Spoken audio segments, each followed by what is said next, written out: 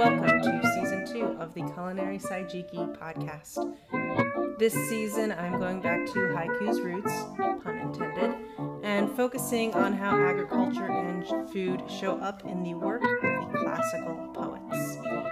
For more food and haiku goodness, you can read the blog at culinarysaijiki.com.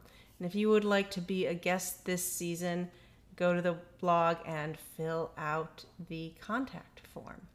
You can support the project by going to buymeacoffee.com/culinarysaijiki or simply share this show with whoever you think would enjoy it.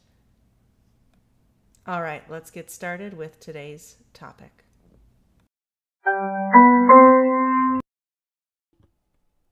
Welcome to part 2 of my interview with Patricia McGuire from Poetry Pea. In this portion of the conversation, we analyze even more Buson translations and have a great time doing so. And we do our best to provide some cohesive concluding thoughts. I do also want to plug over at Poetry Pea a 2-part episode with Janice Doppler on the concept of zoka. It was a great little series, and you really need to listen to part 1 to get to part 2, so don't skip part 1. But there's something Janice said in part 2 that explains sort of the creative force of the seasons that was a real eye-opener for me. You'll hear me say in my conversation with Patricia how much I keep over and over again wrestling with how to conceptualize different approaches to the seasons, and Janice Doppler's zoka-related explanation was sort of an epiphany for me. So I really encourage you to check that out. Over at my Buy Me a Coffee page yesterday. On Sunday. I'm recording this on Monday. It will post Tuesday night or Wednesday morning, but at the time I am recording this, yesterday I posted a bonus recipe for supporters for Café de Olla, which is a Mexican coffee that is near and dear to my heart. And if you are a supporter and you're wondering why you didn't get an email about that, well, I forgot to hit the little checkbox to email all of you, and once it gets posted, you can't go save and then easily send it. But anyway, it's there, it's delicious, and if you are a supporter, go check it out. In other news, my chapbook, Postcards from Texas, is officially out. You can buy it direct from Cuttlefish Books or contact me directly because I have 60 fresh copies sitting on my filing cabinet, and they are beautiful. I am so happy with them. I will provide more information about how to do that in the show notes. There's no new blog post last week. It was a really just intellectually taxing week at work, and I just decided to cut myself some slack and not try to write anything profound. So I didn't. But I figured, with this incredibly rich series of conversations with Patricia, that is good enough.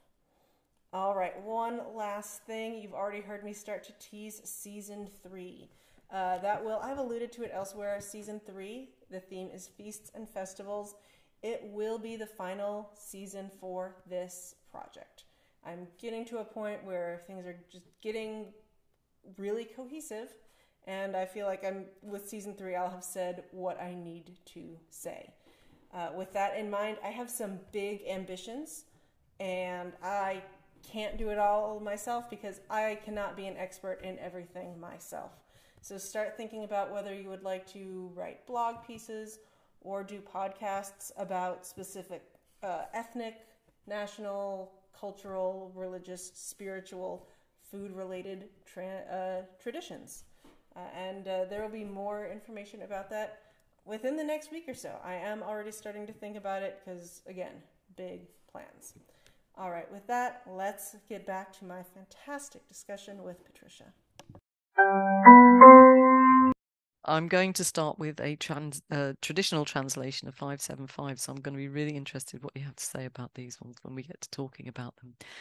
So, from beneath its leaves, in your search for a pillow, pick out a melon.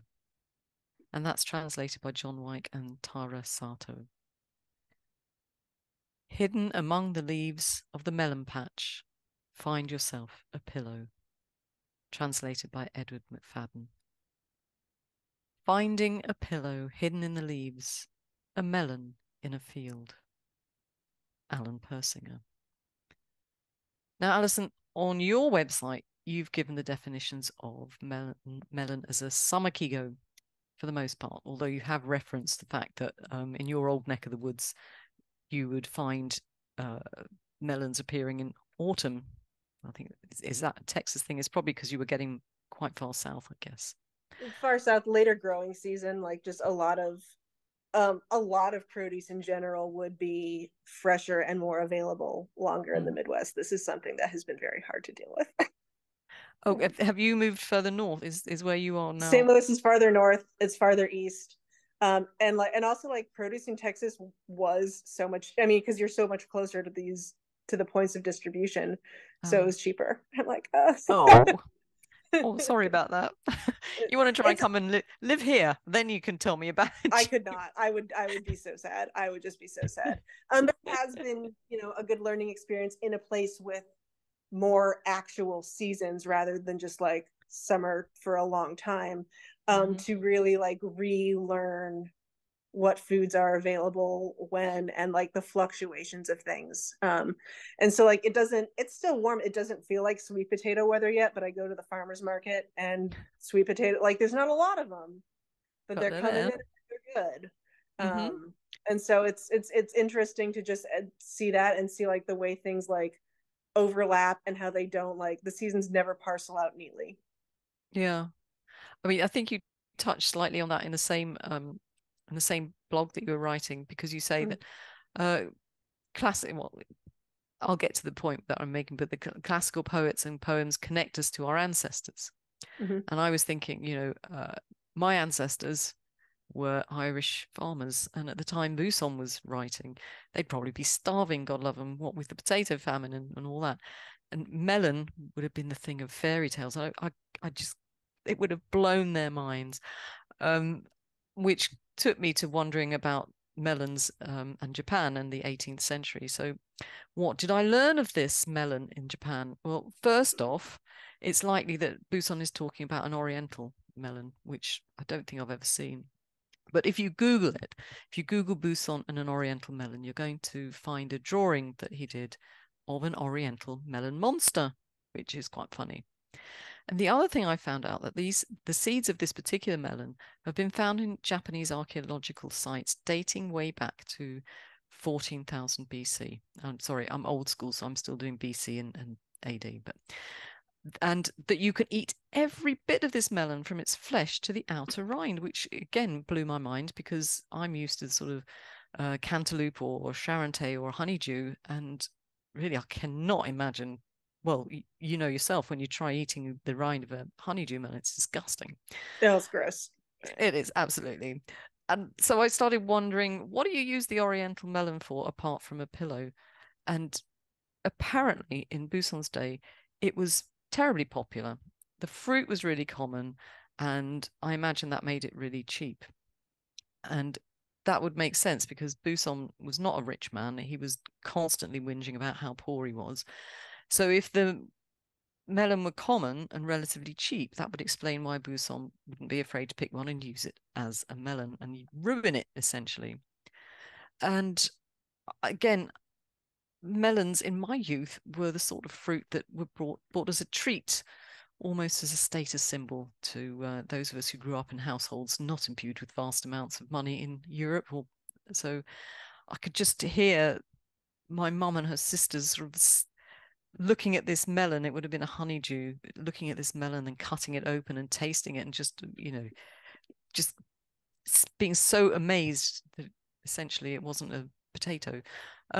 So what about you, Alison? Was the melon commonplace in your life? Was it, you know?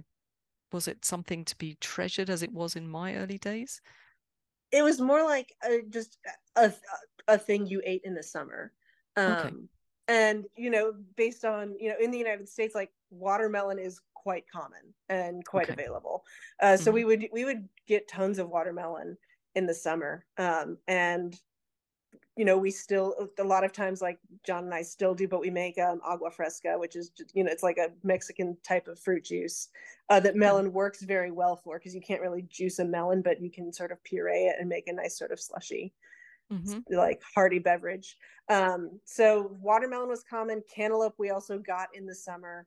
I never liked honey. Like, we would get honeydew very occasionally. I feel like honeydew was just one of those things that would like end up in a restaurant like fruit cup as a filler, and it would always be kind of hard and not good. So I can't say I even like a honeydew melon. Like, I don't think I've ever had a good, properly ripe, properly grown honeydew melon. But okay, you should have. Yeah, you should have tried that in not London. Yeah, really? Yeah, you should have tried that in London. You might have had better luck, maybe. But so it's I didn't know. not your favorite. But I'm intrigued now. You said, how do you make this? What did you call it? An agua fresca? Agua fresca. The simplest way, I'm not sure. It's agua fresca. It's Mexican. And I'm not sure of the fanciest way, but what well, and usually John will do this because he's more patient, but he'll blend it up. And a watermelon, you get the seeds out. Watermelon is pretty fibrous, so he'll strain it 2 or 3 times to get the most solid parts out. Mix it with a little water just to thin it, and some lime juice and a little bit of like extra sugar just to boost it a little bit. It's very refreshing in the summer. Oh, okay. Righty-ho. I shall have a go at that then. I do like it, something interesting just to drink. Anyway, let's hear those poems again, and we can have just a quick chat about the translations. From beneath its leaves, in your search for a pillow, pick out a melon. John White and Tiara Sato. Hidden among the leaves of the melon patch, find yourself a pillow. Edward McFadden. Finding a pillow hidden in the leaves, a melon in a field. Alan Persinger. And this last version of the poem was the first of today's translations by Persinger. And he had something interesting to say about translating style. And I thought I'd share it with you before I come back and test you again, Alison, and see which one you like. So he chose to present his translations in free verse, he says. In his translations, he concentrates on the content, the images, and the individual words, since he holds it important that not only are the translations accurate, but they fulfill aesthetic expectations. Furthermore, he says, while it's impossible to separate form and content, my translations privilege content over form, since I believe it would be nearly impossible to keep the syllable count of 575 and not do drastic damage to the meaning. And I think I sort of agree with him. And as I said, so you have his finding a pillow hidden in the leaves, a melon in a field, just freely translated. And then you have John White and Tara Sato's from beneath its leaves in your search for a pillow, pick out a melon, which is the traditional version. And again, we're not going to criticize because we can't, we're not putting ourselves forward to do these things. But how do you feel about those two variations of the translations there? There's in the John White and the Edward McFadden, there's something interesting / odd going on with the grammar there. There's sort of a little I don't think it's a true passive construction. And by the way, everyone's like, Allison's going to judge me for my grammar because she's an English professor. And I'm like, I'm not. I don't care. I have better things to deal with. But when we're like analyzing things, I think it's worth, noting that there's something interesting. Like, it's not a true passive construction, I don't think. But it's from beneath its leaves, pick out a melon. Like, there's something about the it and then the your. So it's going like the it, then the it's something about just like the grammar of that just it feels like a little disjunctive. Yeah. And do you think because that one's the one that's gone for the traditional form, do you think they put it in that way because that was the only way that they could get it to work? Maybe. Yes. I mean, Yeah. I would, again, I can't know for sure, but I would, Sure. whenever I see any sort of haiku that feels like especially clunky or something feels off with the grammar or the syntax, I go and count the syllables, and it's almost always 575. Yeah. Yeah, and I always think it's a bad sign when you have to count. Well, you don't have to count the syllables, but when you think something's off about that, I'm going to count the syllables. Yeah. It strikes me that, I mean, it's just highlighting the oddness of it, the clunkiness of it. Yeah. But sorry, you were going to say something about the McFadden one. The McFadden one also like has that a little bit, but not to the same degree. And I kind of want to like Alan Persinger's the best because it is so simple. But at the same time, though, repetition in such a short poem is so tricky. And we have in twice, and we have a melon in a field. We have that twice. Like, and the a appears twice in the same line, and the repetition almost feels like, and I'm probably to the spirit of the poem, like it's probably really right on. But I think there's something about that. I think that McFadden hits this, actually for me, hits the sweet spot of not being like devoted to 575, and also not being too repetitive. Like it's a little on the longer side, and I actually think that's, I think that's okay. Let's see, I think actually it's like 656, I think. Yeah. And like giving itself a little wiggle room allows it to, I think, be poetic, and like get in the spirit of that without, but it's also not repetitive, and so I appreciate that. Yeah, I appreciate that, but the last line is a little off for me. Find yourself a pillow hidden among the leaves of the melon patch. I think there's a cut for me. The cut is missing. Yeah, it's true. I think it is too. Yeah. Certainly in Persinger's, you have that element of like surprise, like finding a pillow hidden among the leaves, and you're like, what pillow is this? And it's like, oh, it's a melon. And then you think, how can a melon like be comfortable enough to sleep on? Well, I mean, I'm thinking that all the way through in any of the translations. I'm thinking, there is no melon like, I it's know. round, it's like structurally unstable, but it's a poem, right? So let's go with it. Let's forgive them. But anyway, yeah, that was interesting. I hadn't picked up on the constant repetitions of the A's. It's certainly in the Persinger one there. Yeah. So thank you for that, Alison.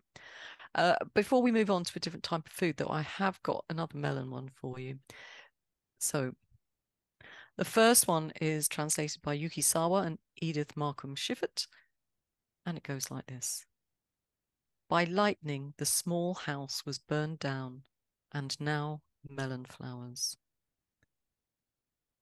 By lightning, the small house was burned down, and now melon flowers. And the second is another Persinger. After lightning burned down the shack, melon flowers. After lightning burned down the shack, melon flowers. I don't know if you have any thoughts on those two. Alison. I was like, oh man, I didn't know that. Like, that reminds me of one I wrote, which like sounds very presumptuous. But I have one about a giant prickly pear that died, and then sunflowers all came up in its place. And I, what I love, like, I love the poem. I think they're both, this one, I think, like, again, and I'm speaking to my own bias here, is that I have a definitely like I'm partial to the more minimalism of it. After lightning burned down the shack, like, it's direct. The small house was burned down. Again, like, I just passive construction has like some aesthetic purposes. I'm not gonna I'm not gonna say you should never use passive construction, because it does have, it has a time and a place. But certainly for me, I'm, if I'm an editor and you send me something with like that has a line in passive construction, you're gonna have to work really hard. I'll bear that in mind. So This one, it comes from a book, Haiku Master Buson, which was first printed in 1978, the Sawa and Markham Shifford. So I would say that was possibly reflecting what was going on and at the time. And the two of them, I believe, I wouldn't bet my life on it, but I believe they were both in Japan actually doing this. So it could reflect not just what was going on in the English haiku world, but it could also reflect what was going on in the Japanese haiku world. But as I said, I wouldn't bank my life on that one. So there you go. So we're going to stay in summer, Alison, for the next Buson poem. And we're also going to take another look at what Buson might have been eating during those summer months, but not fruit this time. Sharing ayu trout, yet not coming in. He leaves the gate at midnight. And that's another one by Ueda. Leaves some trout, knocks, goes on the evening gate. Robert Hass. Bringing a trout, my friend left immediately by midnight's gate. Alan Persinger. And lastly, leaving sweetfish, you don't come in, gate at midnight. And that's Fukasawa Noriko. Now, I didn't have a clue what this fish was, but apparently it's a type of trout. Could be known as sweetfish, and it's fishing for it is very popular in Japan in summer.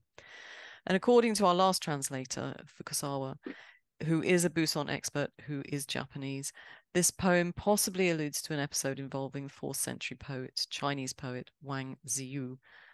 Because one night, Wang, enticed by the beauty of the snowy moonlit landscape, set out to visit his friend Dai and Deo. He travelled in a small boat, but upon reaching the gate of Dai's house at dawn, he returned home. When asked why, he's reported to have said that he visited out of the desire to do so and returned when that desire had gone. Buson would probably have known this, but in Buson's case, he does leave, his friend does leave a gift and lets him know that he's been there. So again, Buson is alluding to the ancients, but he's written his own thing in his own style. And Ueda says of this poem that the way it's put together, it suggests the nature of friendship between two friends. I'm not entirely sure what he means because he doesn't say, but if it were me writing, I think I would be saying that they're good friends, the fisherman liking the other person well enough to give him a gift of the fish, but having the consideration not to disturb his friend and his family late at night. And I also like to think that Buson, on receiving this gift, has offered a poem in return as a thank you. Now, how many of us send each other or our families little poems as thank yous or mementos? Sometimes I do, but what about you, Alison? Is that something you do? Mostly to my fellow poet friends. Oh, okay.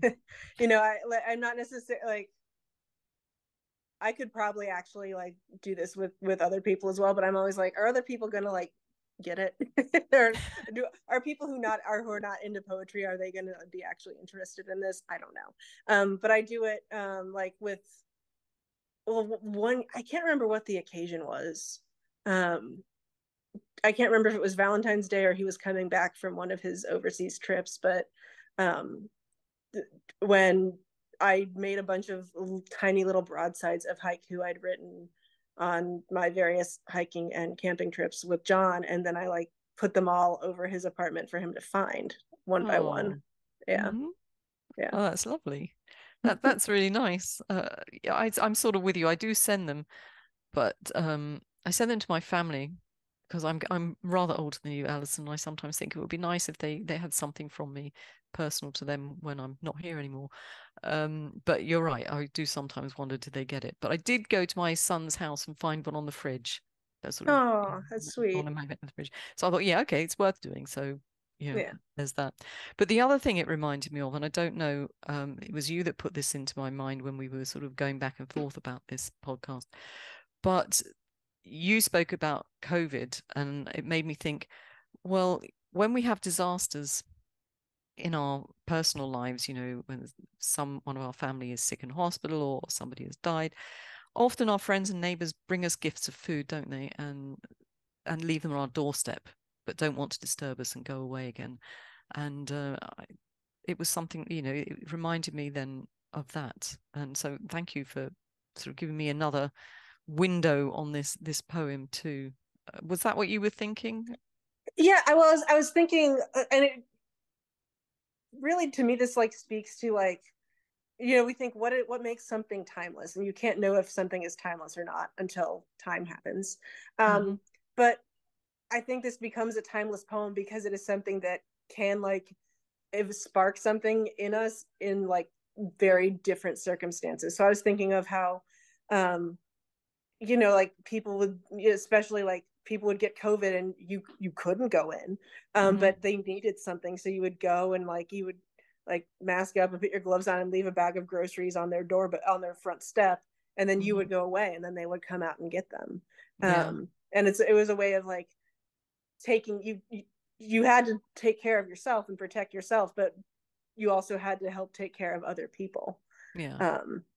And I don't know, something, I don't think that's what this poem is about, but it certainly like evoked that for me of like how do we like show, love for each other in like these really crazy times that are in many ways very scary. Yeah, I mean, you're right. Who knows what whether this poem was talking about something like that. But, we write a poem and we send it out into the world, and you just don't know how it's going to connect with somebody. And if it connects with you like that, or it connects with me in a different way, I don't think it matters. Just the connection is important, really. To me, I don't know if you're sort of more interested in people knowing exactly what you're trying to say and interpreting it in exactly the way you want them to. I mean, I think that's impossible. Everyone is going to, it is like everyone is going to come to a poem with their own life experiences and their own filters and their own opinions, and so the poem is going to become for them what it becomes. And sometimes I'll be like, I don't know how you got there, but okay. And if it like, and if it's relevant to you, then great. I always feel like my work is like about as pretty straightforward as it can be. But sometimes people just, but they take it in their direction, and like, like that's fine. You can't control how someone else is going to interpret your work. So just don't, I'm not going to stress about it unless someone's like, I don't know, using it for nefarious purposes. Well, hopefully that will never happen. Hopefully not, that will never happen. Okay, so let's hear these poems once more. People should again think about the translations, what you like about them, what you don't like about them, because as you've so rightly said earlier, when we study these translations, it helps us with our own work. So, sharing are you trout, yet not coming in, he leaves the gate at midnight. Ueda. Leaves some trout, knocks, goes on, the evening gate. Robert Hass. Bringing a trout, my friend left immediately by midnight's gate. Persinger. Leaving sweetfish, you don't come in. Gate at midnight. Fukusawa Noriko. Don't know about you, Alison, but that gate at midnight, or that gate, troubles me slightly. Me too. I really actually want the word "the" to be there. I do, and like I think I understand that in Japanese there aren't really articles, a and the, they're not really, in my understanding, equivalents of that. So I can see why someone wouldn't necessarily put them in, but I'm like, I really want that that article there. Maybe that's it. You're right. I just want the article. It's missing for me. Yeah. Now I've got one last selection. Something that you requested, Alison, and I think you gave me the Sam Hamill translation, and then I went off and found some more. So I'm going to start with Sam Hamill's translation. Autumn breezes spin small fish hung to dry from beach house eaves. Autumn wind and small fish have been strung up to dry from the eaves of a beach house. And that's another Yukisawa and Edith Markham Schiffer. In autumn wind, from the eaves of a beach house, dried fish hang. And that's another Persinger. So, Alison, I'm going to ask you, I'm going to turn this around to you and say, why did this poem make an impression on you? Why did you want me to feature this one? I mean, first of all, I love I love that sort of image of these, like, I sort of just picture, I don't know, I picture my grandparents' cottage because I don't really have my grandparents had a cottage on Lake Erie. But you know, I've never really like lived near a beach, so I don't have a good sense of, you know, beach. But so I sort of like picture like dried fish hanging from like the screen porch of my grandparents' cottage, which is not a thing that ever happened. That's just what my brain does. And so it's an interesting image of like these strung up fish, like swaying a little in the breeze, drying out in the sun. And Sam, like, again, like I did this whole long blog about how I have a really like complicated like feelings about the Sound of Water, which is this particular collection of Sam Hamill's translations. And here, like, one of the things that I notice about it is the way it employs, it's pretty subtle, but there is some alliteration and some assonance in there. Breezes, spin small fish, beach house eaves. There's a lot of that very poetic sound play in there. And I am quite fond of this translation, and in my blog I wrote about a lot of other translations that I'm not so fond of. It's this, doing this whole season has been a reckoning of just like, how did I feel about like stuff in my past and like writing that, you know, I encountered in the past, and sort of actually developing an appreciation for older translations that do sound a little clunkier because they are a product of their time. And sort of, you know, I've sort of come to admit that like you can not like something, and you can't, it goes back to the history, like you know, Sam Hamill, like, he did spend some time in Japan, and he was trained by older poets, you know, and translators who learned about things a certain way. And so it's you know, I don't necessarily like love all of the translations because they do in many ways like feel a little old, a little clunky. And you know, I can't like change the fact that he like came, like, of the, you know, of the sort of poetic environment he came out of. But this one, I think he does some really good sound work in this one. That just, it doesn't show up in the same way as in some of the other ones. And I do like his sort of quasi adherence to 575. I think it frustrates me a little bit. Okay. Well, and this one's not a strict 575. No. Yeah. But and I did pick up a quote by him, Alison, and he said, sort of reflecting on what you've said, translation is a provisional conclusion. That's why the same classics need to be retranslated periodically.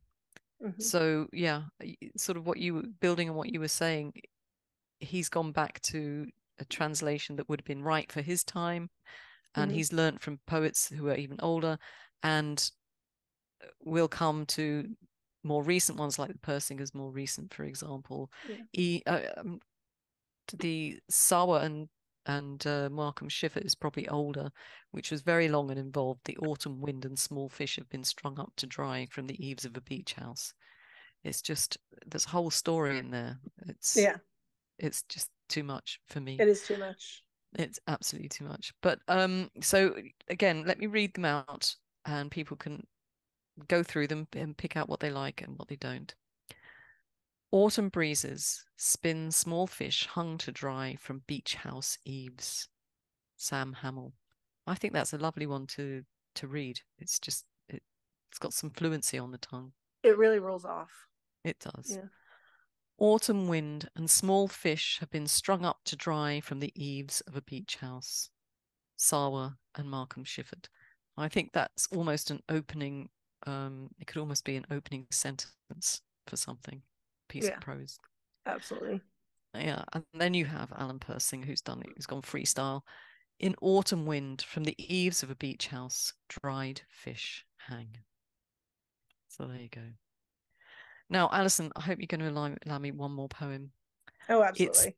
Thank you very much. It's the final haiku that Buson created, dictated on his deathbed to his acolyte Kito. And I've got, again, I've got some translations for you. A couple of older ones and then a more recent one. With white plum blossom, these nights turn to the faint light of dawn. No, Alison, I've absolutely messed up that one. I'm going to read it to you again with apologies. All right. I can fix it too. Okay.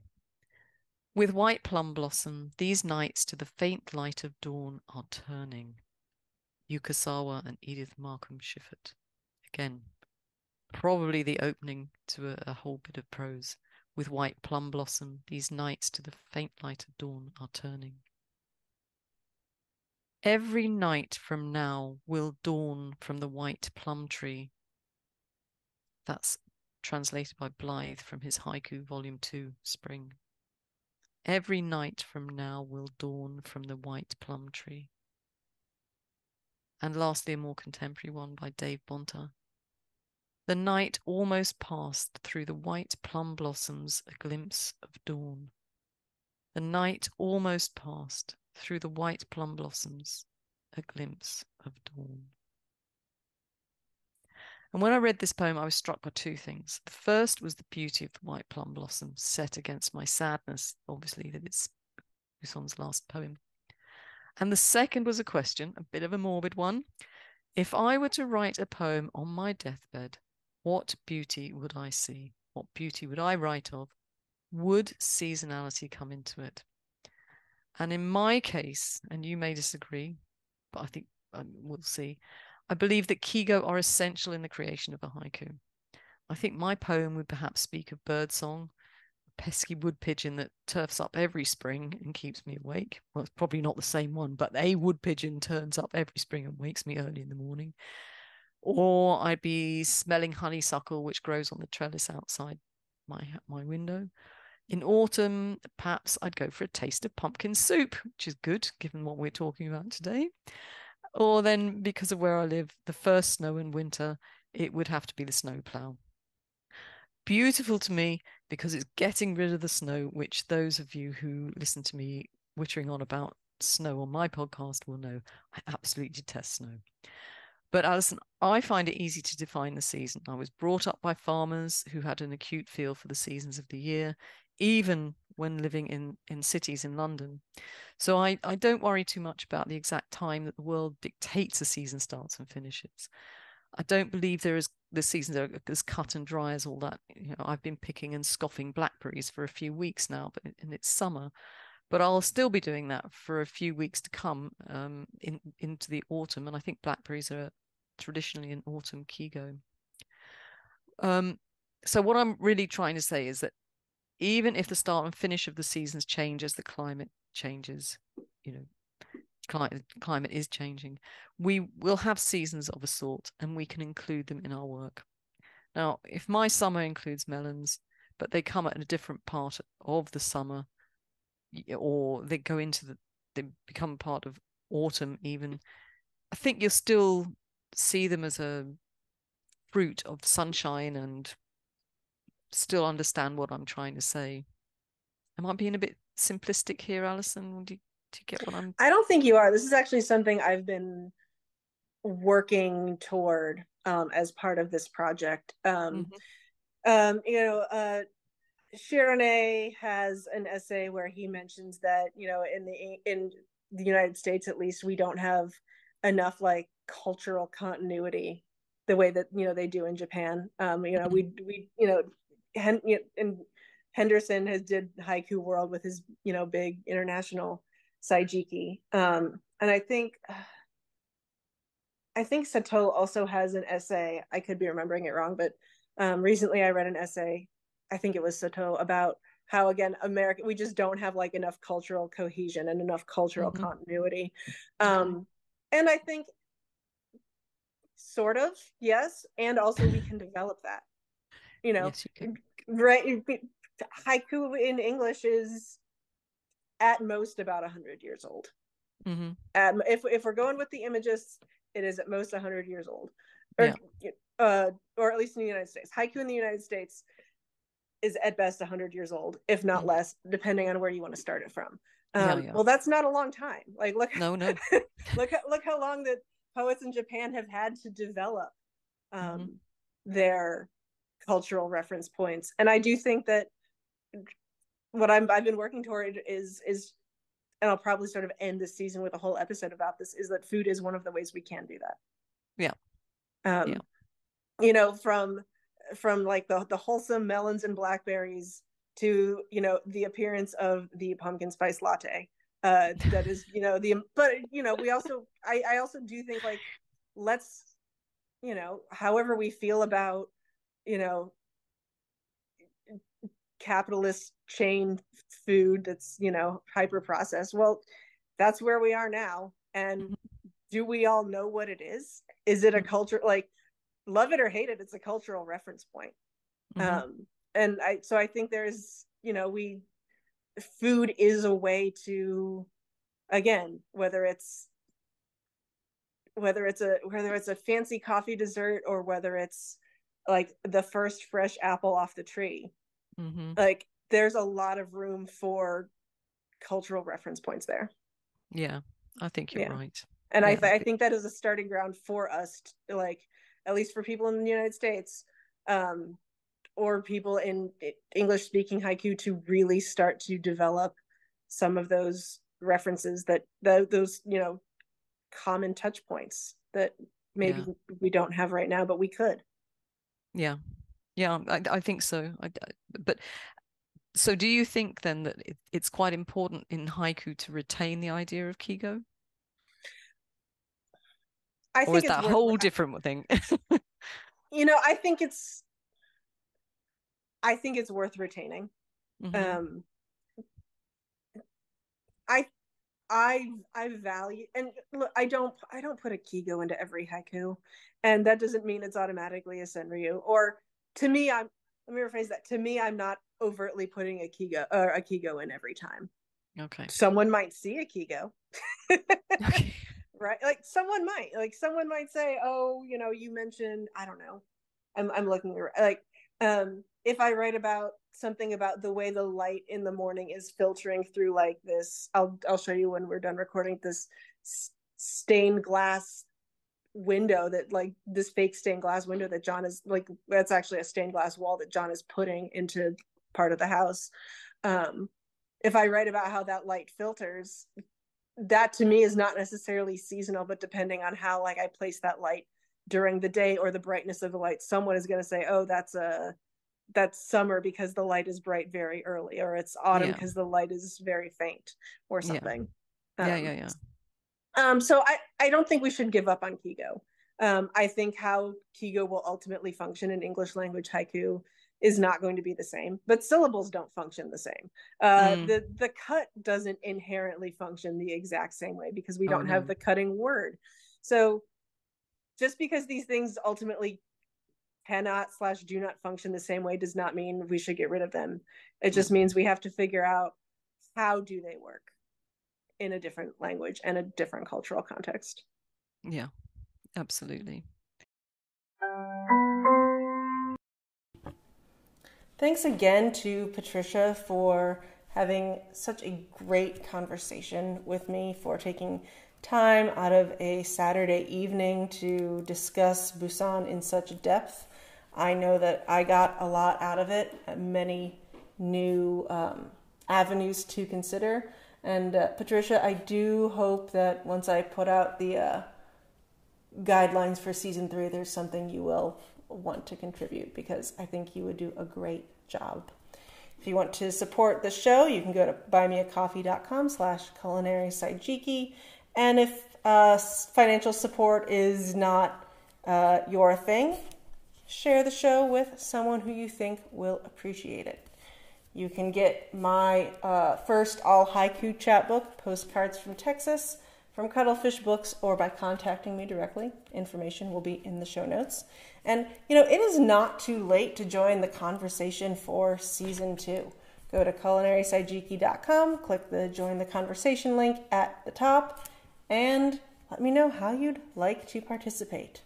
Finally, please remember to get excited for season 3. Start thinking about the various food-related traditions that are part of your life and your heritage and your community, and whether you'd like to share them in a blog or a podcast. Just start brainstorming right now. Again, details are going to come out pretty soon. All right, have a great rest of your week, and thank you for listening.